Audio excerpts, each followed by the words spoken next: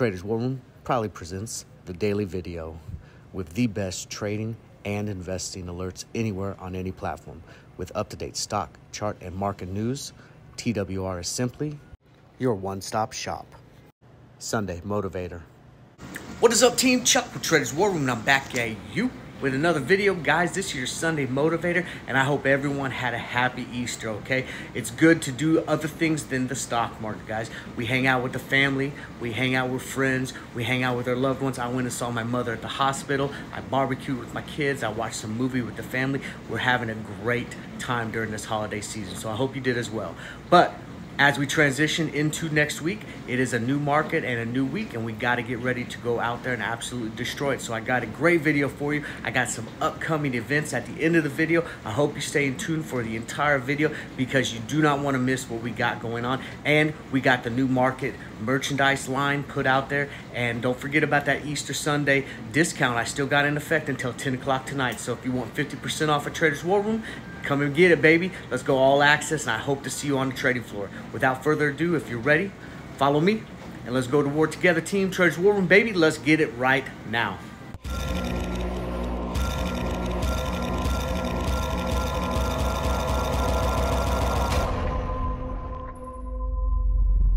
Before we get started, I want to remind everybody of the TWR Easter discount, 50% off Traders War Room, all access. You get everything we offer. We want you to join the team and trade with TWR.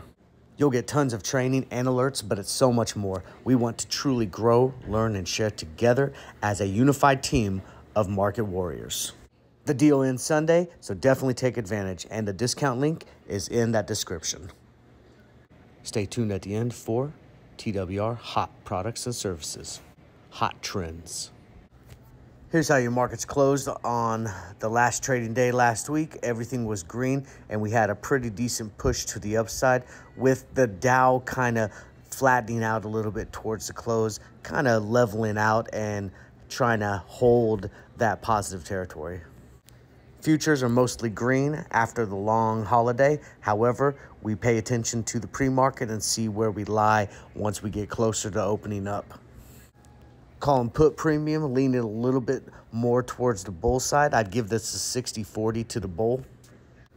Dark pool, no surprise. You got SPY leading the way with triple Qs coming in second. But we got NVDA, Apple, and Microsoft all being honorably mentioned in the dark pool.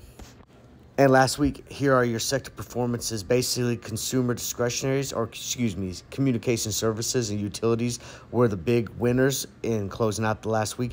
Energy and materials were the big laggers, with energy taking the lion's share of that loser effort. Here's your top trending stocks that are being pushed out on everyone's watch list, so we're definitely paying attention to some of these. And we got the beginnings of the earnings season craze coming in, so we got to pay attention to those as well. And here are your earnings calendar, the most anticipated earnings. Thank you, earnings whispers. Basically, not really too much getting into this week, but it's kicking it off. We're going to see the airlines, we're going to see some banks, and there's a few other pockets of opportunity as well. Hot off the press.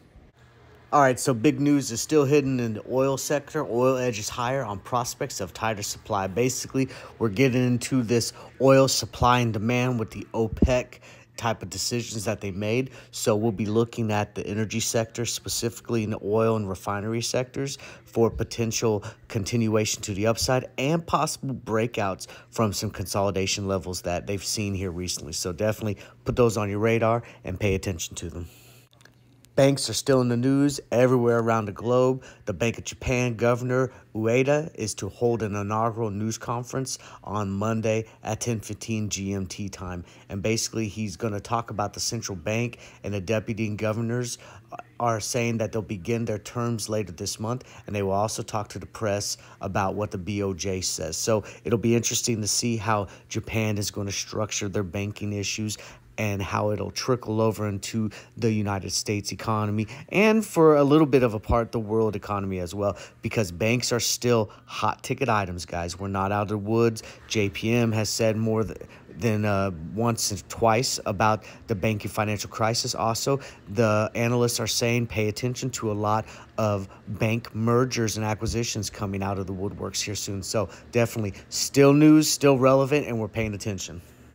And gold took a dip on stronger dollar after U.S. payroll data. So April 10, gold prices fell on Monday as the dollar firmed after the U.S. non-farm payrolls reported point to a tighter labor market and raised the odds of another rate hike by the Fed Reserve and its May policy meeting.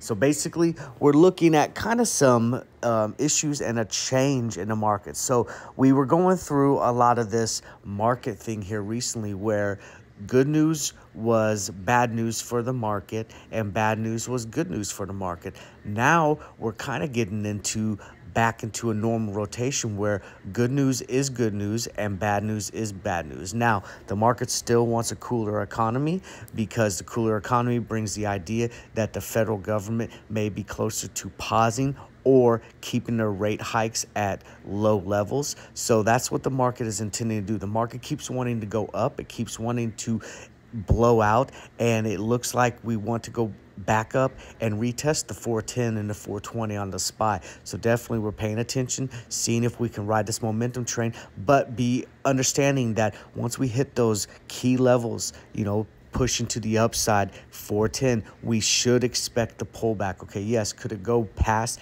and hit 412? Absolutely, it could. But the further it goes past those key levels, the steeper the decline is. Okay, so you just got to be ready, head on a swivel, and we're ready to attack both ways. Long, short, it doesn't matter. We're following the trend and we're riding the waves. Stocks I like. Let's talk about the airlines. I like DAL potentially for a move higher, at least going into earnings. Earnings will be a tell on the airline industry as a whole, and we can expect some volatility, I think, pushing through the airlines going into Delta Airlines earnings, and then we'll have the other airlines as well in closing out these near-term weeks. But I do like to push to the upside. I think we have about a $1 to $2 move that we could capitalize on from current levels here, and potentially we could see a breakout on some spectacular earnings. Sympathy trade off of Delta Airlines. We like American Airlines as well. I think that we held the bottom and rejected it pretty hard. So I do think we got a potential for a nice push here on closing up into the $14 and $15 area. So we'll be looking for the momentum in the airlines going into this earnings week, specifically in the mid part of the week, and we'll see if we can capitalize on a decent trade. So I got the top line and the bottom line triggers right there, but I'm a little more leery of going any further to the downside unless the airlines earnings as a whole are crap from Delta. Then we probably can start shorting the stock. Other than that, I'm going to be looking for the upside. Banks are in focus again. Coming into the end of the week, we got some heavy hitters in the banking sector on Friday. I like Wells Fargo for a potential retest of higher levels. We could easily break out of this higher level and go on as long as we see some stability back into the banking sector. So I'd like to see some push going into bankings. Obviously, the earnings will be a tell signal on specifically how these guys are doing, but I'd like to see the push because we probably won't see their deposit issues being affected into their earnings call until the next quarter. Bank of America, it's a little different, odd stock compared to some of the other ones that are moving. We're kind of getting into some consolidation period here, which I actually like because long periods of consolidations with little to no move or staying within ranges is usually a signal of a breakout or a breakdown that's about to happen. So I do like Bank of America to the upside. I think going in shares accumulation and also going ahead and looking for those leap options are a good idea on Bank of America. At this price, I can't really see Bank of America going any lower. It doesn't have the fundamental issues that some of the other meme stock banks had, and I do like this for potential to the upside going into bank earnings season. Apple, I'm a little bearish on Apple. I think Apple has ran pretty hard. It almost spiked out of that 167. That high of 167 is a psychological edge. Now, I do think that we can get back up to that level. Apple's extremely popular, so we got the top line and the bottom line trigger. I'm just leery of once we get back up to these elevated levels where we'll see some of that profit taking, and I think that we got some cool down coming in this particular ticker. I would not be surprised if here in the next couple weeks that we're floating back around the 155, even the 150 area on Apple, just from people taking profits and the cool off period before we start the next leg up in Apple. Microsoft, I'm only really interested on this one to the downside. It has ran, and it has ran super, super hard, okay? So eventually we're going to see that buyer's exhaustion going into this ticker, and we're going to get the pullback that people have been expecting for a while. So I'm not really looking to chase this to the upside. Now, yes, could we eventually hit, 300, maybe even 310 on some continued pressure to the upside? Absolutely. But I do think that we're going to start seeing some buyer's exhaustion up here as we have ran extremely hard in Microsoft, and I would be looking more for the reversal from the top to catch a downward spiraling effect that could push us about $5 to $6 to the downside. I like Tesla. I think that Tesla has been beat up here pretty decently. I do think that we're at a kind of a position now where we're kind of broadening to the downside, where we'll start to find that support, and we'll probably reject from the support to the upside. So I am bullish on Tesla. I do think this building a battery factory over there in Shanghai is a bullish move for the company as a whole. I wish they were doing it here in the US, but such as it is, I still think that it's a decent push, and from the broadening pattern that we have, eventually it's going to break. It's going to break one way or the other way. So I do think that we break to the upside, and we can recapture some of those higher levels closer to 200. Upcoming events. I want you guys to check out the official TWR merchandise line. Guys, you can go to that link right there, or we got the link in the description. But, man, we got your swag right here. Check out these hats, man. One size fits all fitted hats with the TWR logo. We got all sorts of different t-shirts, and we got them sizes all the way up to 3X. And we got not just the t-shirts, but we got the hoodies, because we want you guys to be comfortable in any weather. Check us out today.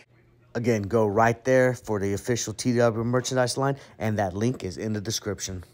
Next class we have is on 23 April, 1 p.m. Central Standard Time. We want you to sign up today on our website and learn how to chart and trade patterns. I'm going to be instructing this class. $15 gets you a seat in the class, and you keep the recording. And I got questions about this, man. If you can't make it to our live classes, no issues, man.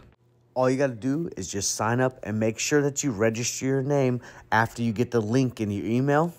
And I'll send you the recording after it's done. Not an issue, man. We accommodate everyone here. We just want to get you guys the great trading at the great prices that we offer. So I hope to see you in class 23 April, 1 p.m. Central Standard Time. Remember, purchase the class on the website, and we want you to plan for battle, and we do that with TWR classes so that we can make that market bend that knee. And finally, we are taking pre-registration for the upcoming TWR Investment Club Christmas Club. Basically, we're going to invest the money starting the 1st of May and going all the way until the 1st of December, getting 6 months of good trading. And we're going to liquidate the account 1 December, just in time for Christmas, so that you guys can have a fantastic holiday. If you're interested, or you've done one of our clubs before and you want to get back into it, not an issue. Go to that link right there, sign up, and get more information. Or you can always hit us up at traderswarroom@gmail.com, and we can get you guys the information you want. But definitely, this is one of those clubs that we keep growing, and people keep asking us for things, and we're coming here to deliver. So hopefully we see a lot of you guys at the Christmas Club, and we can go ahead and get you guys a little Santa gift in your gift basket right in time for the holidays. The market is our war zone, and stocks are the battle. Join TWR and let's go to war. Make the market bend the knee in 2023. Join Traders War Room and bow to no one. Let's go to war.